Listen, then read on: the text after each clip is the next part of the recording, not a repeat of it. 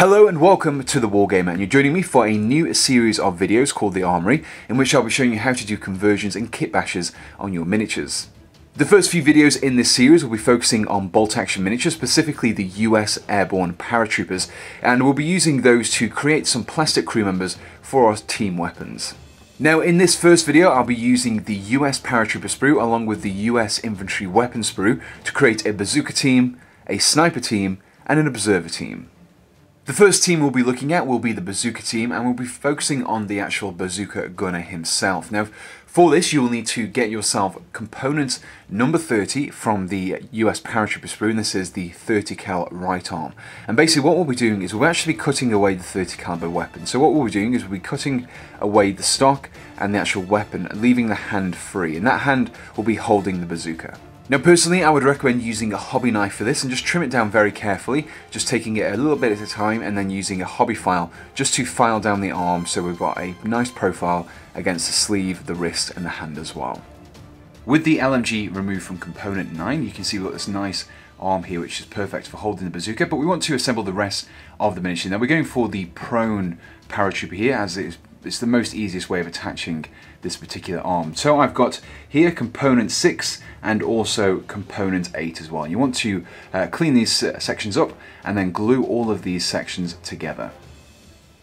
The next step is to trim down the bazooka, which we got from the US Infantry Weapon sprue, and it was part C. Now we want to trim down two sections, the stock and also the handle here, so they fit in the arm and also the hand. So you can see if I overlay it here, you can see the areas that we need to trim down. Just trim down incrementally the stock here and also the handle. We want it to fit onto the arm itself so that it fits like so, going across the body. As you can see, the bazooka stock has been removed along with the handle. Now we now want to attach the left arm, which is part 14 on the US Paratrooper sprue, to the left shoulder of the body, and then lay the bazooka across the miniature so that it fits into both arms. So here you can see we've glued the bazooka onto the arms, and it looks like the bazooka is being held at rest as the paratrooper waits in ambush. Now the next step is to apply the head and also any equipment on the miniature. Now I would recommend personally parts 39 and 35 for this, but you could use any pouches and equipment you see fit. And here we have the completed bazooka operator. You can see it's in this lying down prone position, holding the bazooka as if he's waiting in ambush. Now I've also added in a backpack and some of the additional webbing items and also the head as well. You can choose whichever ones you prefer, but I would recommend choosing the separate backpack and the separate items, just as it makes it a lot easier to assemble it on this pro miniature. So that's the actual bazooka operator. Let's move on to the loader. The bazooka team member is much easier to build, and for this we'll need parts 5, 22 and 30 from the US Paratrooper sprue, and also the bazooka rocket from the US Weapon sprue as well. Now we want to attach the right arm to the right shoulder here, as we would do normally, and we want to angle this arm so it's angling down like so, and then place the bazooka rocket inside the hand, making sure that the fatter part of the bazooka is actually being placed in the hand like so. So here we have the bazooka team loader. You can see I've attached the bazooka rocket into the left arm and the Thompson on the right arm as well. Now I've also added on a head and some equipment as well. Now you can choose whatever equipment you would feel is appropriate on this particular miniature. Now the next step is to actually apply the bazooka rocket pouch that we find on the infantry weapon sprue, and we're going to just be resting that on the floor of the base.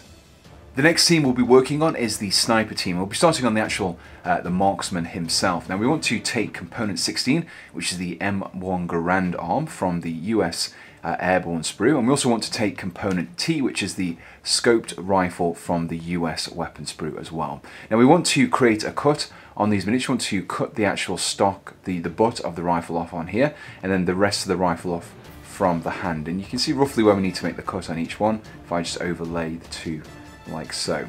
And once we've made the cut, we want to glue these two sections together. So with the sniper arm switched out, we now have a sniper rifle in the M1 Garand arm. The next step is to apply it to both the kneeling body and also the arm as well. And this is component 2 on the Paratrooper sprue, and this is component 17 on the Paratrooper sprue. Now we just want to assemble these, obviously the right arm going on the right shoulder, the left arm going on the left shoulder, and then them joining together at the hand. So here we have the marksman who's had the arms assembled and also a head and backpack and webbing added as well. And there's one final detail to the miniature. You could also add on the bandolier, which is from the weapon sprue, which is component H, and you just place that underneath the left arm and it just look like the marksman is carrying a little bit more ammunition. With the marksman completed, we're now going to be building the spotter from the sniper team. We're going to be going for body 4, Thompson arm 24 and pointing arm 32, and these are all from the Paratrooper sprue. I'm also going to go for the binoculars, which are component I from the weapon sprue. Now I'm going to be gluing these arms in the relevant positions, and the binoculars we're going to actually place just on the chest there as if they're attached around some string around the neck. So here we have the completed sniper team spotter with the pointing arm, the binoculars, and the Thompson arm there as well. And I've also glued on a head and some webbing to the back of the miniature also. Now with the sniper team completed, we can now move on to the forward observer team. Next up we have the forward observer, and the key components on this particular kit is going to be the M1 carbine from the weapon sprue, and this is component O. And we're also going to be using the number 3 body from the US Paratroopers sprue, along with the binocular arms, which are component 33. Now obviously we're going to be placing these just on the shoulders like so, roughly around about head height there, so it looks like the paratroopers looking through the binoculars.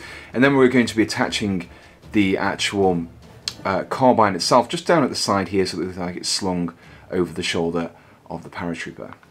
Now with the actual observer officer completed, the next step is to assemble his assistant.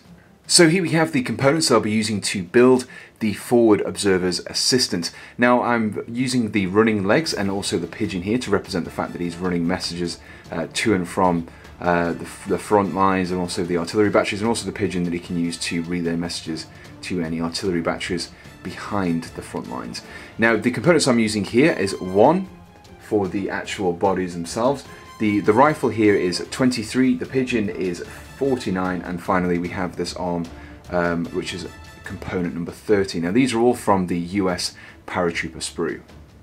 And here we have the completed forward observer assistant, complete with the running pose and also the pigeon just on the back of there as well. I've also included some webbing and finally a helmet as well.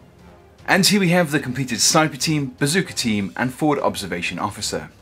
If you would like to get your hands on the components I used in this video, you can check out the Warlord Games website, which you'll find a link to in the description below, which I've put together a pack of both the Paratrooper sprue and also the US weapon sprue, and that's available for £10. And all the components that are found within that pack will allow you to make the sniper team, the bazooka team and also the forward observation officer as well. Now if you enjoyed this tutorial, please do let me know in the comments below, and also let me know what other conversions, be it bolt action or anything else, you would like to see me do in the future. If you haven't done so already, make sure to subscribe to be kept up to date with all my future videos, and if you would like to support me in making future content, you can do so by checking out my Patreon page. From there you can donate to me from as little as $1 a month, which will just really help me in producing future content. So until next time, thanks for watching and goodbye.